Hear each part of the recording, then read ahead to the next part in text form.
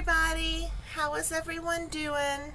Happy Saturday. Welcome to Witchcraftin'. My name is Meg. I just have a little short video for you today.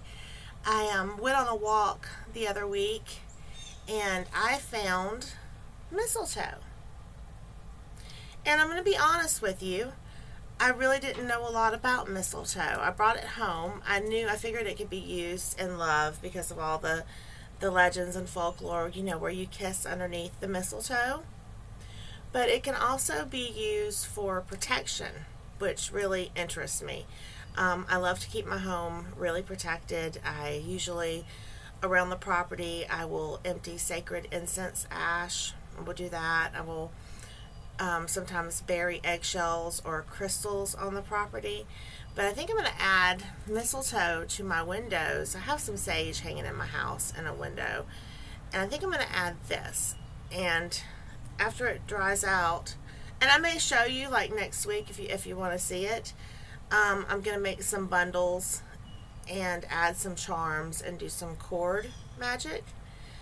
But so I wanted to tell you a little bit about it, so that way if you see it and you may be interested in bringing some home for you, or if you don't have it locally, I checked on Amazon and it's only like $3.25 for a little bit, so it's not high at all. Okay, now I may have to look down because my memory is not the best, and I am not a walking herbal dictionary. So, okay, mistletoe was revered by the Druids. The actual word they had for mistletoe meant heal all. The white berries, now mine doesn't have any white berries on it, but the white berries that the plants sometimes get, actually the Druids thought it represented the semen of the sun god. So I thought that was really cool. It can be used to heal a broken heart, for fertility, for love, for protection. The astrological sign that it's associated with is Leo. The planets are Jupiter and the Sun. Element is air. A god that is associated with is Odin. And I couldn't find the goddess that it was associated with. And it's a male plant. And it can be used in any and all positive workings. So I thought it would be perfect for sachets, for hanging in your window. You know, you could just really get creative with it. And this time of year, it's everywhere. Or it is here. Oh, I broke off a piece. It is here in South Carolina. So I just wanted to share that with you really quickly. Just give you a little info on mistletoe.